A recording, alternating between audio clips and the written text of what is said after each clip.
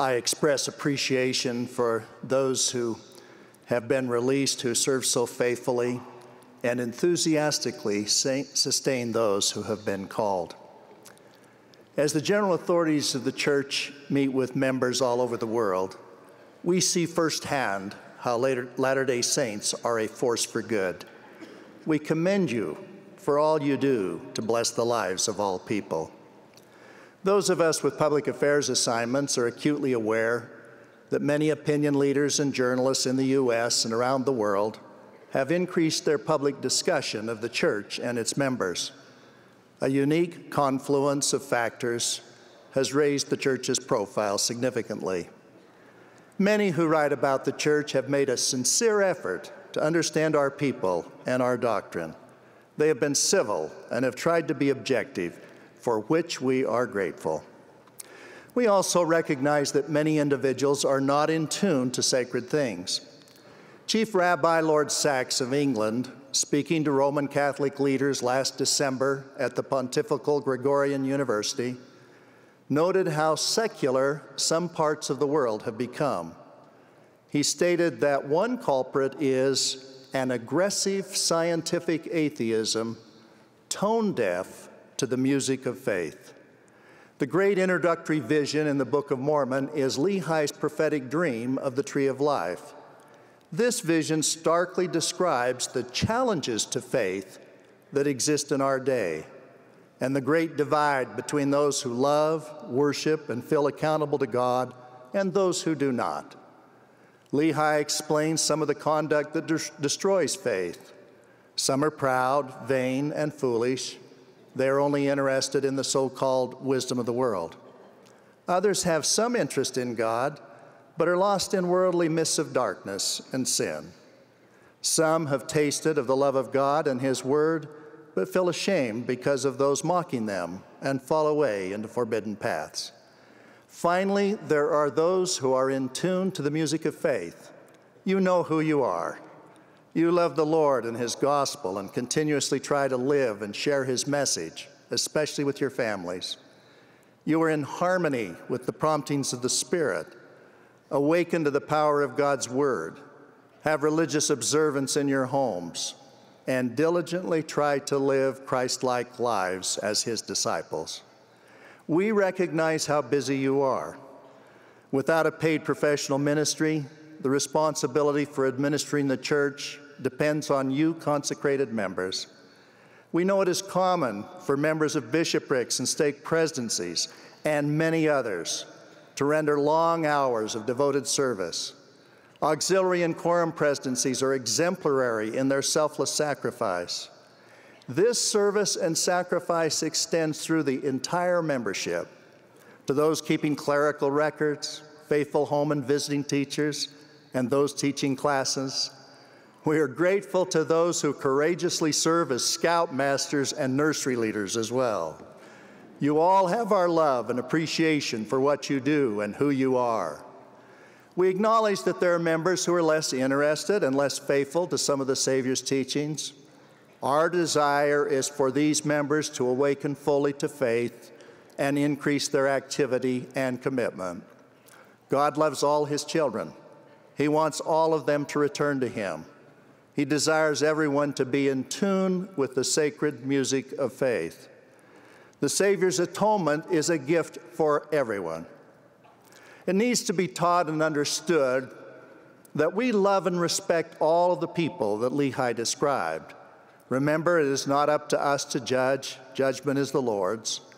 President Thomas S. Monson has specifically asked us to have the courage to refrain from judging others. He has also asked every faithful member to rescue those who have tasted of the gospel fruit and then have fallen away, as well as those who have not yet found the straight and narrow path. We pray that they will hold to the rod and partake of the love of God, which will fill their soul with exceedingly great joy. While Lehi's vision includes all people, the culminating doctrinal concept is the eternal significance of the family. The family is ordained of God. It is the most important unit in time and in eternity. As Lehi partook of the fruit of the tree of life, the love of God, he was desirous that his family should partake of it also. Our great desire is to raise our children in truth and righteousness. One principle that will help us accomplish this is to avoid being overly judgmental about conduct that is foolish or unwise, but not sinful. Many years ago, when my wife and I had children at home, Elder Dallin H. Oaks taught that it was important to distinguish between youthful mistakes, which should be corrected, and sins that require chastening and repentance. Where there is lack of wisdom, our children need instruction.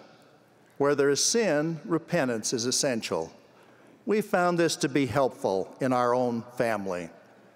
Religious observance in the home blesses our families.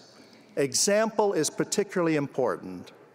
What we are speaks so loudly that our children may not hear what we say. When I was nearly 5 years old, my mother received word that her younger brother had been killed when the battleship on which he was serving was bombed off the coast of Japan near the end of World War II. This news was devastating to her. She was very emotional and went into the bedroom. After a while, I peeked into the room to see if she was okay.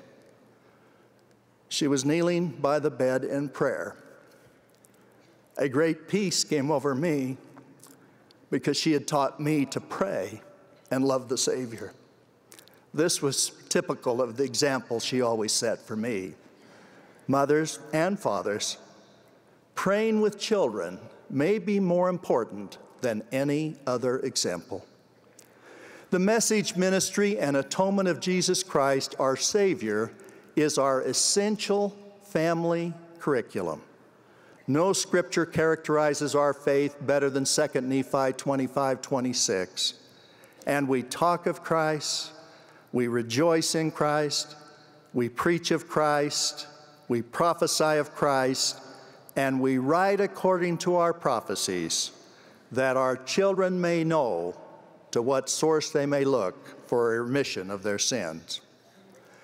One of the underlying premises of Lehi's vision is that faithful members must hold fast to the rod of iron to keep them on the straight and narrow path leading to the tree of life. It is essential for members to read, ponder, and study the Scriptures. The Book of Mormon is of seminal importance. There will, of course, always be those who underestimate the significance of or even disparage this sacred book. Some have used humor. Before I served a mission, a university professor quoted Mark Twain's statement that if you took "and it came to pass" out of the Book of Mormon, it would have been only a pamphlet.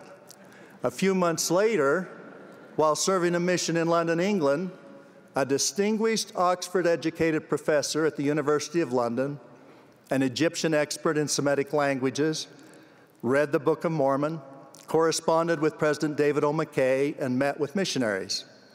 He informed them he was convinced the Book of Mormon was indeed a translation of the learning of the Jews and the language of the Egyptians for the periods described in the Book of Mormon. One example among many he used was the conjunctive phrase, "and it came to pass," which he said mirrored how he would translate phraseology used in ancient Semitic writings. The professor was informed that while his intellectual approach was based on his profession and helped him, it was still essential to have a spiritual testimony. Through study and prayer, he gained a spiritual witness and was baptized. So what one famous humorist saw as an object of ridicule, a scholar recognized as profound evidence of the truth of the Book of Mormon, which was confirmed to him by the Spirit. The essential doctrine of agency requires that a testimony of the restored gospel must be based on faith rather than just external or scientific proof. Obsessive focus on things not yet fully revealed, such as how the virgin birth or the resurrection of the Savior could have occurred, or exactly how Joseph Smith translated our scriptures, will not be efficacious or yield spiritual progress. These are matters of faith.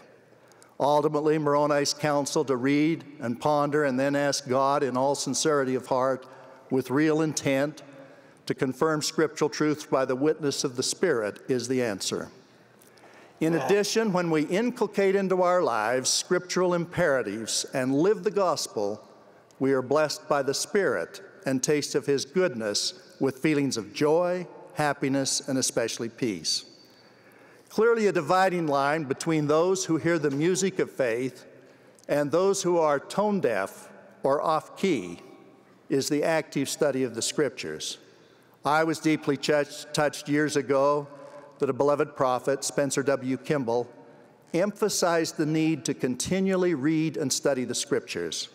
He said, "I find that when I get casual in my relationships with divinity, and when it seems that no divine ear is listening and no divine voice is speaking, that I am far, far away, if I immerse myself in the Scriptures, the distance narrows and the spirituality returns," end of quote.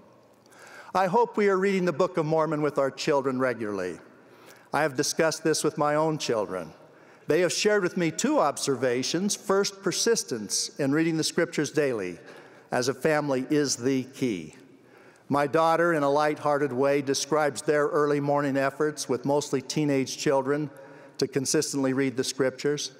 She and her husband wake up early in the morning, move through the blurry mist to grasp the iron railing that lines their staircase to where their family gathers to read the Word of God. Persistence is the answer, and a sense of humor helps. It requires great effort from every family member every day, but it is worth the effort. Temporary setbacks are overshadowed by persistence. The second is how our youngest son and his wife are reading the Scriptures with their young family. 2 out of their 4 children are not old enough to read. For the 5-year-old, they have 5 finger signals to which he responds in order for him to participate fully in the family Scripture reading. The signal for finger 1 is for him to repeat, "And it came to pass," whenever it appears in the Book of Mormon. I have to admit that I love the fact that the phrase appears so often. Incidentally, for the interest of young families, finger signal 2 is, "And thus we see." Fingers 3, 4, and 5 are chosen by the parents based on the words contained in the chapter they are reading. We know that family Scripture study and family home evenings are not always perfect. Regardless of the challenges you face, do not become discouraged. Please understand that faith in the Lord Jesus Christ and keeping His commandments is and always will be the defining test of mortality. Above all else, each of us must realize that when one is tone deaf to the music of faith, he or she is out of tune with the Spirit. As the prophet Nephi taught, "Ye have heard His voice, and He hath spoken unto you in a still small voice. But ye were past feeling, that ye could not feel His words." Our doctrine is clear. We are to be positive and of good cheer. We emphasize our faith, not our fears. We rejoice in the Lord's assurance that He will stand by us and give us guidance and direction. The Holy Ghost testifies to our hearts that we have a loving Father in heaven whose merciful plan for our redemption will be fulfilled in every aspect because of the atoning sacrifice of Jesus Christ. As Naomi W. Randall, author of "I'm a Child of God," penned, "His Spirit guides, His love assures, that fear departs when faith endures." Let us therefore, wherever we are on the path of discipleship in Lehi's vision, resolve to awaken within us and our families a greater desire to claim the Savior's incomprehensible gift of eternal life. I pray that we will stay in tune to the music of faith. I testify of the divinity of Jesus Christ and the reality of His atonement. In the name of Jesus Christ, amen.